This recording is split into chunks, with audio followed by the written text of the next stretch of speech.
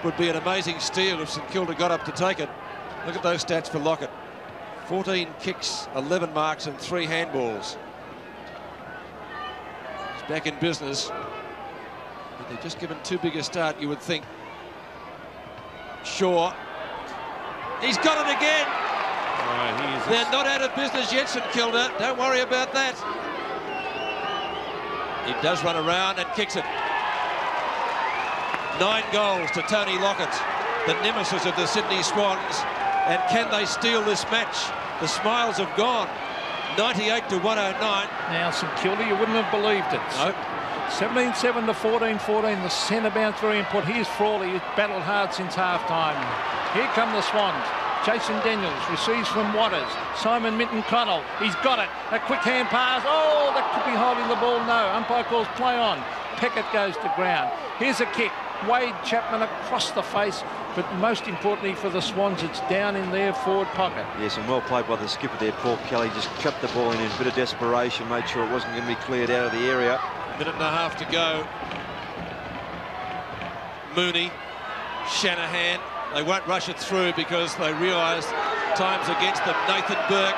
They've got to get it down and get 2 goals, remember. Burke's kick up towards centre field. That should be a mark, it is. This is Thornborough, back to Nathan Burke, who's really lifted. He's been one of the players that brought St Kilda right back. Kick it off his hands. He'll have to get back quickly. Dean Gregg's quicker over the top. Lockett, it's 5 points the difference.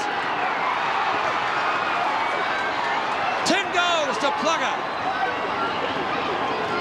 This is an unbelievable finish. One of the great comebacks, and they can still steal the game, the Saints.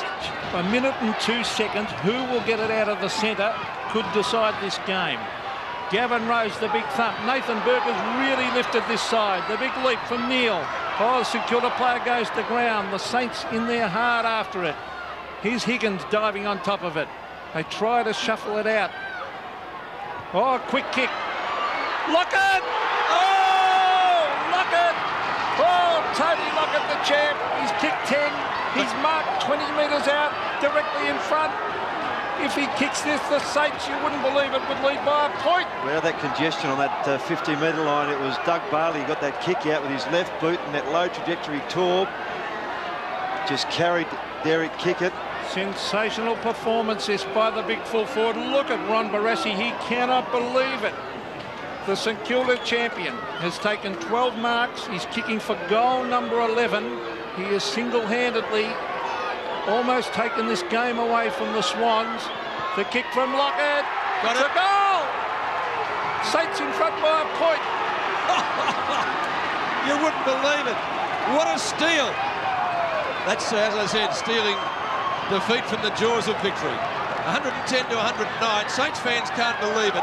Peter McKenna's changing his votes very quickly. I had Bays down for 3 votes and Lockett for 2. I've just switched them. Oh, you got to give Lockett 3. Well, I did those votes 10 minutes ago, Pete.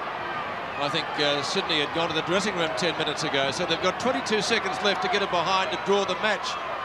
And we wouldn't give them too many chances of doing that. Clock ticks down, 14 seconds to go. St Kilda will win it now because it's out of bounds on centre wing. 7 seconds left, 6, 5, 4. Well. There's Danny Floy, the skipper too, the one responsible for getting that ball out to the boundary line. Vidovic. Saints have won it. So they've pulled off one of the most amazing victories of all time here at the SCG. And you know what that says, Sydney fans? Plugger Lockett has the last word. And well he should with 11 goals.